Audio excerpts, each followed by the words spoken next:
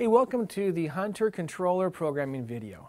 We'll be covering the topics of how to program your start times and run times and days to water into the controller. And we'll be using the Hunter Pro C controller for the example.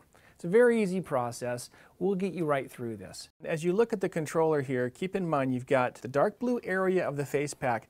That's where you're going to have your set program start times, your set station run times, and set days to water. So kind of all the action happens here in this dark blue area. I've got a chart here to the left, and I want to briefly touch on programs A, B, and C. Every program is going to have three ingredients to be complete: start time, run time, and days to water. Think of it like having three separate controllers hanging on the wall here, controller A, B, and C. Within each of the programs, the first ingredient, start times, you can have up to 4 cycle starts for the program maximum. You don't need all 4. You can use all 4. You have to have at least 1 cycle start for that program to begin. You do get up to 4 though. And as far as the run times go, you can include every station that exists in the controller, part of them, some of them, 1 of them, 5 of them, whoever you want to invite into that program with the runtime will operate under that program. And then the last portion is days to water, and you can select yes or no for your days to water within that program. We're going to set up a program, one for the lawn area, which wants to water 5 days a week. And then program B we'll set up here briefly is going to be for some trees, for example, that only want water 1 day a week. And first I'm going to have you program the current time and day by turning the dial to set current date and time. The first thing you'll notice is in the screen the year is flashing. It's also denoted by the word year here in the lower right corner. We're going to be using the plus and minus button to change whatever is flashing, and then use your left or right arrow to navigate forward and back to the other settings. So plus or minus changes whatever is flashing, right arrow and left arrow navigates through this feature of current date and time.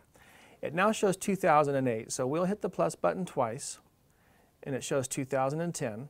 If you're happy with the year, hit the right button to go to the next feature, and that shows month. This one shows January, 1 is flashing, so I'll change January to April by using the number 4. And when the month is set correctly, use the right arrow to go to the day of the month. And today is April 27th. Instead of going plus forward, we can go minus backwards, and we can go backwards over to 27. When the day is set correctly, you'll use the right arrow button. And the next one is AM, PM, or 24-hour mode. Right now it's flashing on AM. That is correct. I could change that to PM by using the plus button, or I could hit the plus button one more time and it goes into 24-hour mode or military time.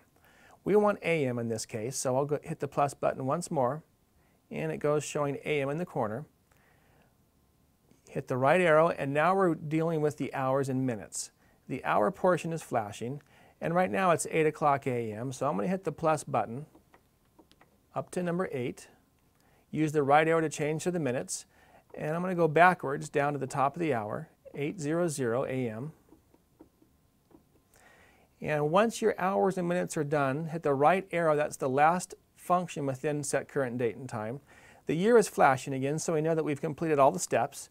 Simply turn the dial back to the run position, and it'll show 8 o'clock AM on Tuesday.